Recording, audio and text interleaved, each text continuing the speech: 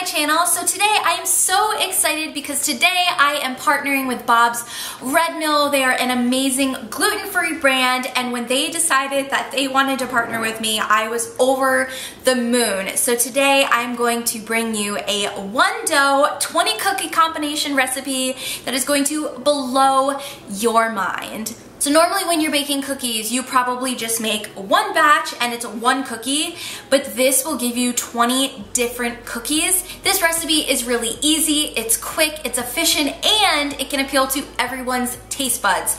Best of all, it is allergen-free because it's nut-free, dairy-free, and of course, using Bob's Red Mill, it is gluten-free. The first thing that we're going to be doing is making the dough. So I have 2 bowls right here, one for my wet ingredients and one for my dry. You will need both because it makes combining them a lot easier than just putting everything in one bowl. You're just going to grab a 1 cup measuring cup and some butter. Today I'm going to be using Smart Balance. It's my preferred brand. It's dairy free, it's great, it's vegan, there's 64% vegetable oils. I don't really know what that means, but I love to eat it. Fun fact, Julia Child is actually my distant relative, my like 16th cousin or something like that. I'm addicted to butter, and I'm just gonna say that I blame her. She was addicted to butter, and you know what? Just runs in the family. While I'm microwaving the butter, just to melt it enough so that it's nice and soft, I'm going to be adding in the dry ingredients into this big bowl here. I'm going to be adding in a cup of the Bob's Red Mill flour, and then next I'm going to need 1 1/4 cup of brown sugar. So right here I just have my dry ingredients and my wet ingredients, so when you're making anything that includes flour and eggs, you always want to make sure that they're separate in different bowls and then you combine them. It just helps with clumping and to really form the dough that you're gonna make for your delicious cookies. This cookie recipe actually makes 10 very large cookies, or if you want to break it down, you can have 20 cookies. All of the information from this video is actually going to be on my blog, so if you want to find the recipe, then you can look there or in the description box. This is my fiance. Isn't he the cutest? Ugh. So you'll know your cookie dough is ready when you can pick it up and kind of form a ball with your fingers. It's a little sticky and it's slightly firm. It is the perfect consistency for gooey and delicious cookies. Right now, I'm going to pop this in the refrigerator for 30 minutes.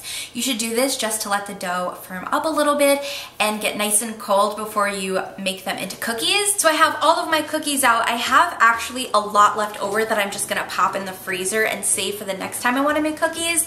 And now I'm just going to be putting together all of my different combinations. I reached out to you guys on social media, Instagram, Twitter, Facebook, and wanted to know what kind of cookie flavors you wanted. And I loved all of the ideas that you guys came up with. I actually added in a couple of my own little special treats, and I can't wait to show you. So let's get started. We are just going to be making a standard chocolate chip cookie. So I'm going to be taking my chocolate chips here. You want to kind of flatten out your cookie just a tiny bit, and you'll mix your cookie together.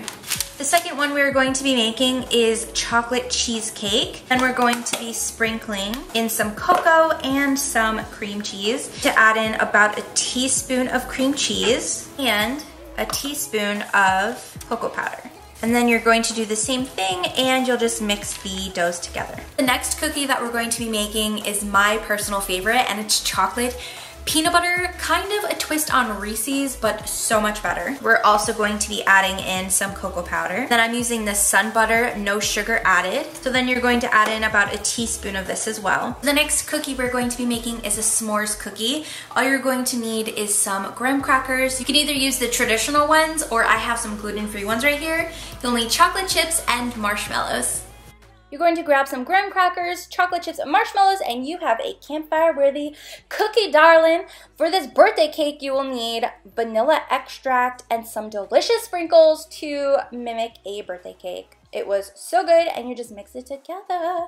Double chocolate chips, and cocoa powder. Couldn't be more simple than that. Mint chocolate is mint extract with mini chocolate chips. You mix and mix and mix.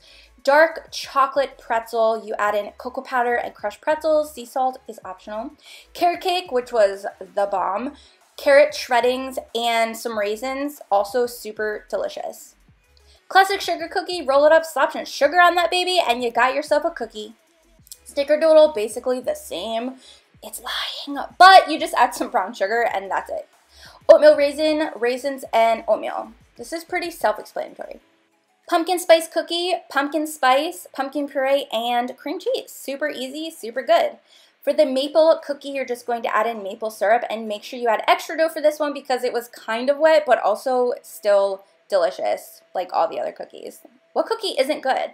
The chocolate peppermint, I cheated and used peppermint hot cocoa and mixed that into that cookie. It was crumbly, but you know, it was fine. Peanut butter and jelly, peanut butter and jelly. Straightforward, guys.